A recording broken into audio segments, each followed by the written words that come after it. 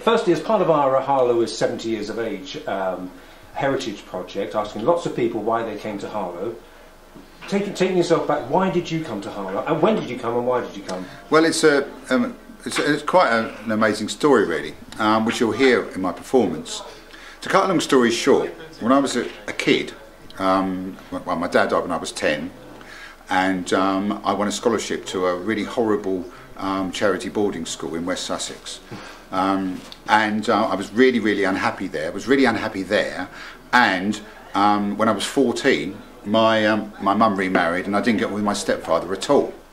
I made a good friend at school called Tony Poulter, and he invited me to stay with his family because I wasn't getting on with my stepfather, and I basically almost became a fixture in Roydon from the age of about 15 to about 17. You know, many of the holidays I'd spend quite a lot of the time here in Roydon. So being the kind of person I am, I wandered into Harlow. And I can't remember exactly how or when, but in about 1975, hanging around somewhere, drinking, probably, oh no, I was eligible, I was sort of drinking age by then, but I met Richard Hogarth. Richard Hogarth is the first person I met in Harlow, and it would have been about 75, because I was just starting at the University of Kent, and I put Pete and the Meat in the Boys, his first band, well, maybe it wasn't his first band, but anyway, I put Pete and the Meat and the Boys on at the University of Kent at one of my Rock Against Racism gigs, because I was organising that there in it would have been 76.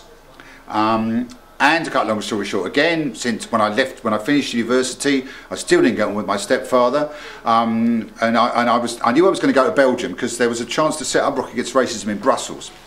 And I knew I was going to go there, and I needed some money to basically keep myself going when I was out there, because I was just going to be playing violin in the street to earn a living. So I wanted some quick money. And Richard told me there was seasonal jobs going at Gilbey's in the old Pinnacles.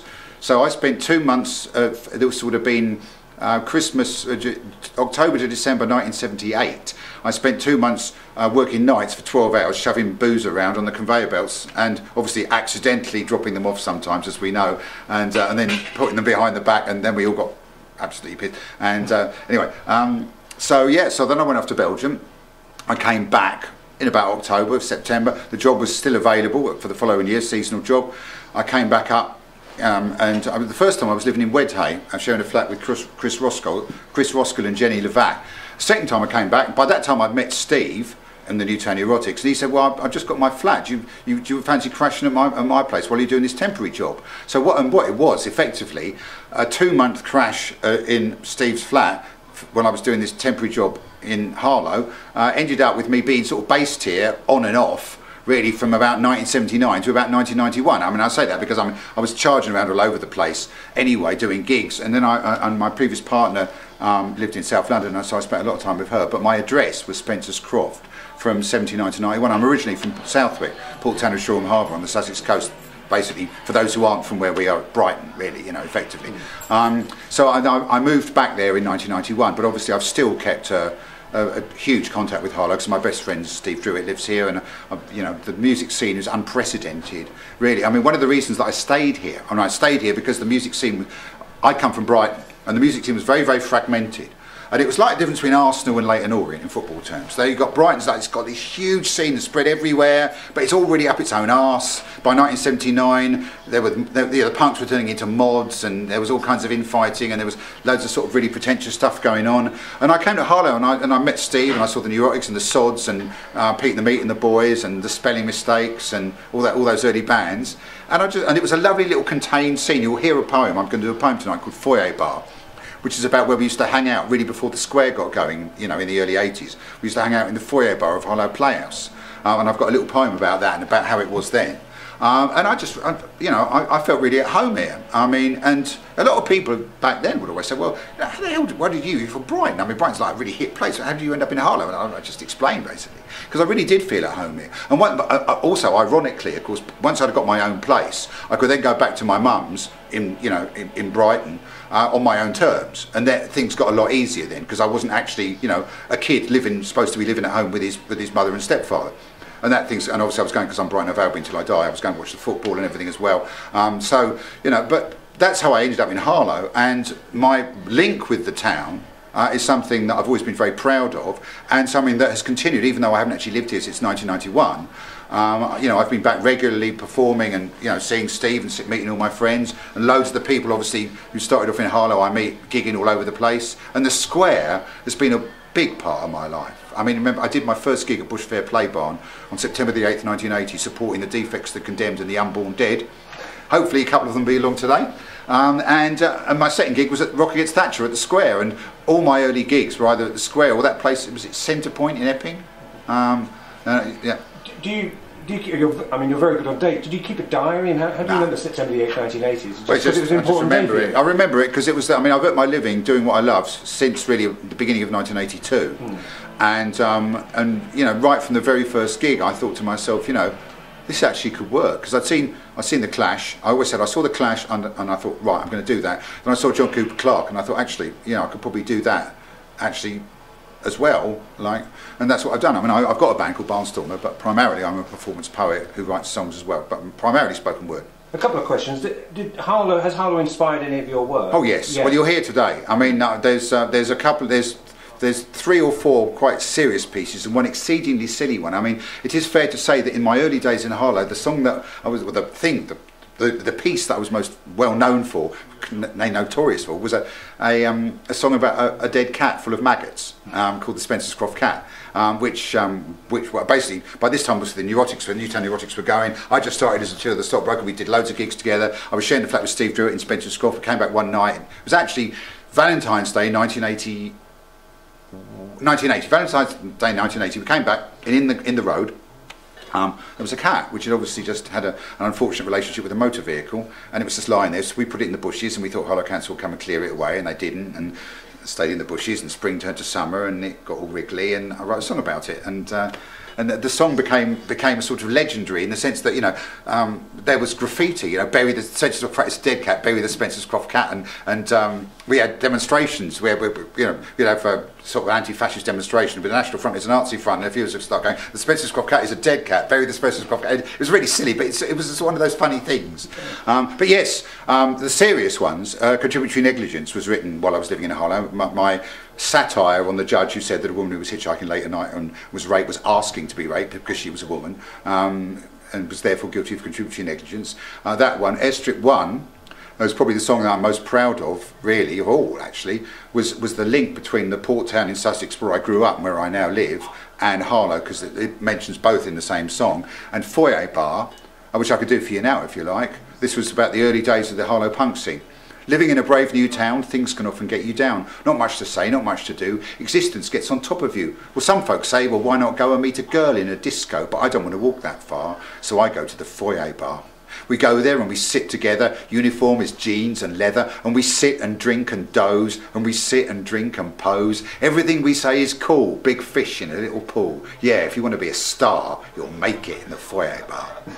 And that was the difference between Harlow and Brighton, because Brighton, you know, everything was everywhere, right? In Harlow, we all went to the Foyer Bar. So it was like a big fish in a little pool. It was kind of and it was and there was so much creativity here in the late 70s, early 80s. There were so many bands doing really good stuff, and of course there was the Stort Beat record label that Billy Meadows and Kevin Jones started, which put the bands out. You know, like the Mersey runs through Liverpool, the River Stort runs through Harlow, so hence Stort Beat. And it was just brilliant. I mean, I really, it had a huge influence on my early kind of life, really, as a performer. As we're only 2 or 3 days after a general election, and I guess we still feel we are in a general election, don't we? Were you surprised, and are you surprised that when you lived here, Harlow, for a great part, had a Conservative MP, and Harlow's just returned a Conservative MP of a majority? Well, I tell you, I have got a good memory, because I can remember '79 when Stan Newens lost his seat. And Stan Newens lost his seat in the most ridiculous 3-way split, where the Tory, whose name was Hayes, Jerry Hayes, got about 23,000, Stan got 22,000, the Liberal Democrats got 21,000. And I know, obviously, Bill Ramwell got in later on. But I mean, I was full of hope for this. I mean, I was, you know, where we are, I mean, I was campaigning in Hove for Peter Kyle, and he turned an 1,800 majority into an 18,000 majority. In Kemp Town, which was Tory by 600, we ended up with a 10,000 majority. And in East Worthing, this is that's the art. That's, you know, obviously Pavilion is Caroline Lucas, who's just going to get in easily anyway. But that is the sort of the hub. Where we are, it's the people that live there, and it's a completely different constituency, literally. And it's been, I mean, the Spencer Scroff Cat could get in with the Blue Rosette, but even there, Tim Loughton, our local horrible slimy local MP, got the same 25,000. But our new transgender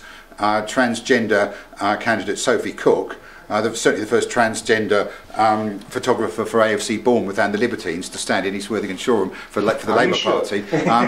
She got the vote up from 9,000 to 20,000, 11,000, swing of 20%. Right? I was really sad about Harlow. I thought that, you know, it would happen, but everywhere's different. And of course here there is this kind of rather, you know, there are places where the Sun and the Mirror and the Sun and the Mail have very little traction anymore because we can do everything online. But I can tell in a place like Harlow that there's still quite a lot of that. You know, people still get that. People still believe some of that stuff. You know, and it's shocking actually. When I see the town centre now, as when I first came here, when I see the state of the town centre now compared to when I first came in the mid '70s, you know, it was a nice place. You know, and when I first came. And the state or non-state of the square. Yeah, absolutely. Well, that is the biggest, most disgusting thing of all. Now, you know, my thoughts are unprintable about that. I mean, what Circle Housing have done, I mean, I can't be libellous here, but should we say that Circle Housing haven't covered themselves in glory in terms of the description of many of the projects that they have been involved in, and now the place is just lying there rotting. You know, at least to have the decency to knock it down after everything it's given us over the years. Yeah. That is just contemptible. So finally, taking and the role of Harlow Council in the whole thing, I think, has also been pretty pathetic, to be honest. I'm aware we haven't got much time, and just taking ourselves up to date. So what brings you here to Harlow in June 2017? Well, I mean, Adam's running this series of gigs for the doing this. You know, Adam deserves huge credit for what he's done here. For, you know, first of all for fighting to save the square, and now for setting up this place, and obviously he's turned Burnt Mill School Hall into a gig venue. He's an amazing guy. I'm totally, you know, I'm someone like that. I get out and I do things. I run a beer music festival that happened last week. So I really respect people that do that, and he's brilliant, right? And he asked me to do it. You know, it's great. And I just thought, and also there's something special coming on today, because it's funny because you've asked me this, but I'm actually on stage going to talk about how I ended up in Harlow in the first place, and the family who I came to stay with when I was a little kid are all coming in. And mum, dad's 89 and mum's 81, and you know, and it's kind of, and I'm telling that story about all of that because I had some real shit going on when I was young, and Harlow actually really helped me. I mean, I know that it has you know, people say, well, bloody hell, someone from a place like Brighton you could end up here, but Harlow actually really did me a lot of good in the early 1980s, I can tell you. I mean, that might sound a weird thing to say, but it really did.